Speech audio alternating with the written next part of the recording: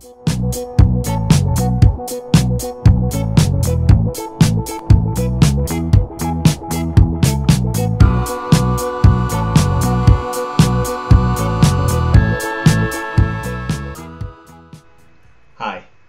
In this video, we're going to cover project tracking in Housatonics Project Plan 365. To do this, we're going to explore task information and several items in the Gantt chart view. Once a schedule has been created, and before we start the execution of a project, we can review the tasks anytime and change the information associated with a task if required. I'll start by showing you two ways in which you can change information about a task. We're going to continue using the construction project from previous videos. First, we can do this in the Task Information dialog. Task Information dialog is located under the Task menu. So here's an example. We'll update this task name to add a review, prepare a review, and submit the project schedule. We'll hit OK. You notice how that updates in the task name field. At the same time, we can also change duration for a task to represent a little bit more accurately how long it will take. And we can adjust the duration by using a direct numeric input, or by also clicking on the up-down arrows here to increment. For this task, let's change to 3.5 days. Now if you look at the table on the left, you'll notice how this change updates the schedule. More specifically, the finish date changes and the work value for the task increases. Also, the duration and work for its summary task change, and the number of hours of work needed in the whole project updates. On the right side of the Gantt chart, if we hover over this task,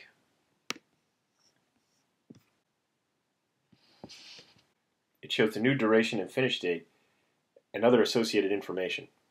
In addition, you can change the information associated to a task by performing several actions in the right panel of the Gantt chart. For instance, we may also increase or decrease the duration of a task by resizing the bar in the Gantt chart. This way we can adjust in a visual manner, and suppose we want to increase one task by a day, and we'll use the strip wall forms as an example. You can simply click this bar and drag it out a day.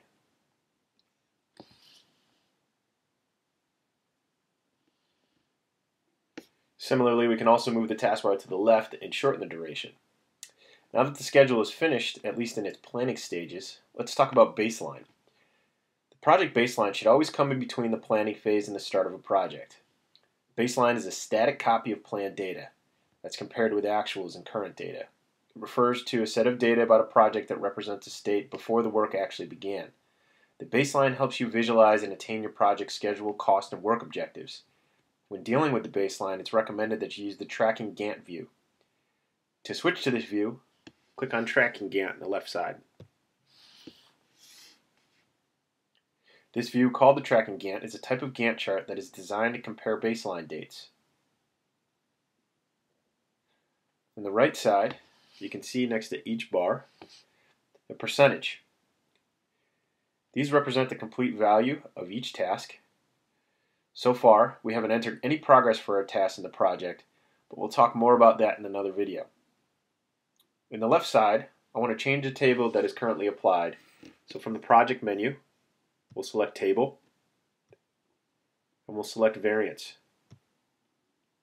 The Variance table shows start and finish dates for both scheduled information and baseline information, making it possible to evaluate your prediction of how the project should progress, baseline, and also by comparing that prediction with how the project in fact is progressing, actual. You may need to resize some columns here to reveal some information. So as you may notice, since we haven't yet set a baseline for our schedule, the baseline start and finish columns have nothing filled, and they display NA, meaning not applicable. Let's see what happens when we set a baseline. To set the baseline in your schedule, we'll head to the Project menu, click on Set Baseline, and Set Baseline. Now once we've clicked this button, you'll notice here in the left side table these two columns get populated with values. In fact, these represent duplicated values from the planned start and finish dates, and they're just copied over there. When you set a baseline, it's like taking a snapshot of your project schedule at a particular moment in time. Similar information will be displayed if we change the table on the left to baseline, which helps you view baseline data.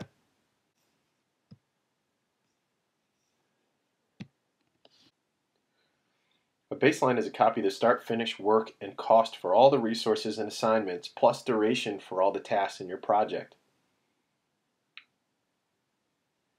So we're going to insert the duration column here by right-clicking the baseline start column and inserting a column called duration.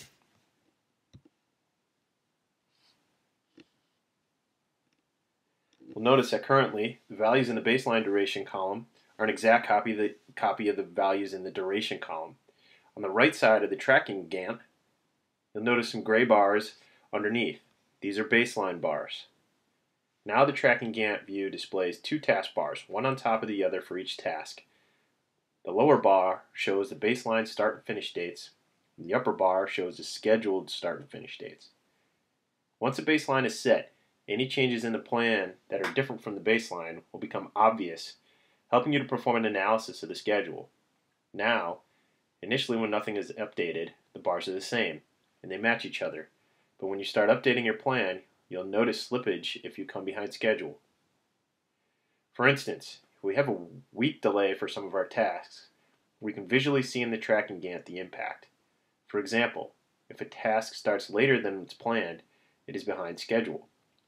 Let's assume that the rough-in electric and plumbing and elevator task starts later with 1 week than it was planned. For this, let's change the start date of this task by using the Gantt chart. We're going to drag the taskbar to the right until it reaches a new start date. During the dragging, you see a virtual taskbar will be shown, guiding you through the change step. Dragging the taskbar to the right will cause your task to start later. After this, notice in the right chart how the two bars look for each task.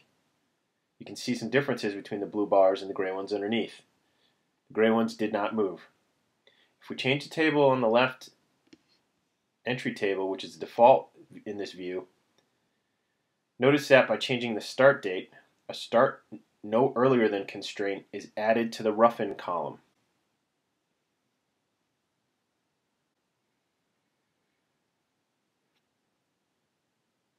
Now let's come back to the baseline table on the left side. Here we're going to start by inserting the start and finish columns. We'll right-click on baseline finish, hit insert column, and add the start field.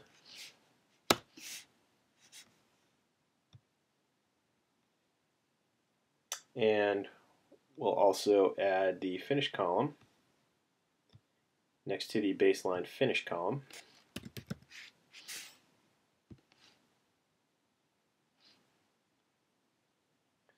For the rough-in electric and plumbing and elevator task, if we look closer at the baseline and start columns, we notice that their values do not match like they did before.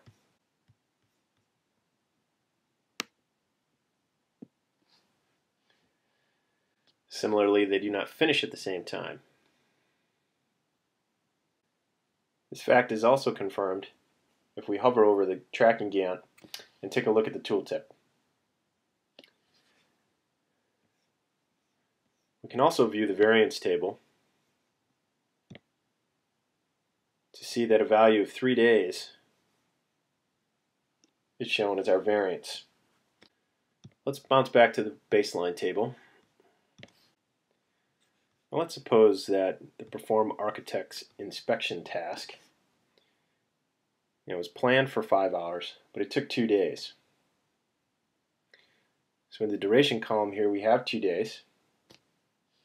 And since we've set a baseline, we can compare it with the scheduled and actual data. Notice what happens in the right chart. The red bar on top changes increases by a 2-day duration, but the gray bar beneath is still consistent and remains the indicated duration of 5 hours. Also, due to the dependency between the two tasks, differences in the dates are saved in the baseline, Let's see what happens with the dates on the left side of the table. We've inserted two columns, work and cost. Here you can see the differences between our baseline and our actual.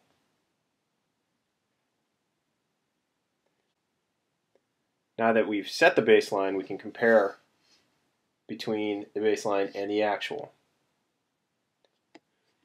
Notice that this also impacts our summary task. We can see that now, according to the recent adjustments that we've made, that our project finishes on the 24th of January, which is different than our original baseline of January 20th. So we have a delay. So now, we'll take a look at another place where we can see the impact of baseline. In the project menu, you can click on project information and the statistics button. From here, we can see the baseline entry for start, finish, duration, work, and cost. We also might notice in the finish column that we have a variance. We'll also notice that there are differences between the current work and baseline work values, as well as for the cost. If we want to remove the baseline set in the project, we can go to the project menu and clear the set baseline and clear the baseline. Once a project schedule has been defined, constraints and calendars have been set, and the dependencies between tasks are inserted, you can consult the finish date of your project and analyze if the project finish date fits the estimated deadline. If we go back into the project information dialog, we can see what the current project finish date is. After we created a schedule by entering tasks, assigning resources, and entering cost information, we're ready to evaluate and adjust the project. One of the common problems that arise after the planning phase is that the finish date of the project doesn't meet a deadline, which is a mandatory requirement to be accomplished before starting the actual execution. So let's suppose that a deadline is imposed and the latest our project is allowed to finish is by the end of this year on December 21st, before the winter holiday. If we look in the first row corresponding to the project summary task, we can see that our project now ends on January 24th. To address this issue, we need to crash the project or shorten it to meet an end date. Therefore, the problem to be solved here requires you to bring the finish date earlier to fit a tight deadline, and no delays are allowed after this date. So it's important that your project finishes on schedule. So we're going to pay close attention to the tasks on the critical path, as well as the resources assigned to those tasks. These elements all affect whether the project will finish on time. So here in the tracking can't view, let's take a look at the right chart where the tasks are displayed in red bars. The first solution to alleviate the problem is to run several tasks in parallel. This is also called fast tracking, by eliminating unnecessary dependencies. So for this, let's change the table on the left for a task called Install Conduit and Sealing Plenum Space. So we realize that this task is not really dependent on painting walls, which is indicated as its predecessor right now. Instead, let's change it to 14, as it is dependent on pouring the concrete elevator walls. As we do this, notice that our task now starts earlier. Also notice the new project finish date in the first row. Our project ends now on July 9th, which is closer to our deadline but not enough. Another solution to bring the finish date closer is to allocate more resources to shorten their duration. So this also crashes the critical path. Let's say for our task, Install Ceiling Grid, we can deploy more resources. So under the Resources tab, let's assign 300% of the units. Notice after this, rescheduling takes place and the duration of this task is now minimized. Also notice that the end date for our project has shortened.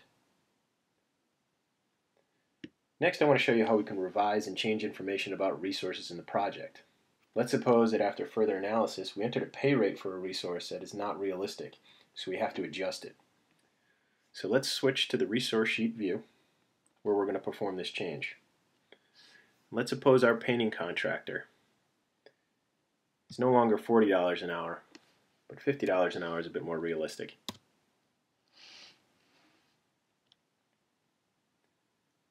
Let's see the impact of this change. To have more detailed information about the tasks and their assigned resources, we'll switch to the task usage view.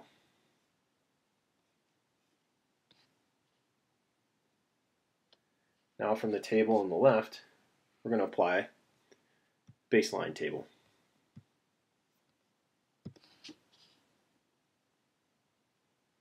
Notice that we can now see baseline related columns such as baseline duration, baseline finish, baseline work, and baseline cost. So let's look at the task ID number 18 for painting walls and woodwork. As expected, the change in the research standard rate has an impact on the cost of tasks. If we look at the baseline versus cost columns, we can see that the two values differ. Similarly, this can be observed if we go down a little and look at task number 23 for hanging wallpaper. Comparing costs, we can see the adjustment in the rate that we entered in our resource sheet. Also, if we go to the project menu and click on project information, click on statistics, we can see a new value for the total cost of the project, which is now around $44,000. This concludes our video on tracking Housatonics Project Plan 365. Thank you for watching.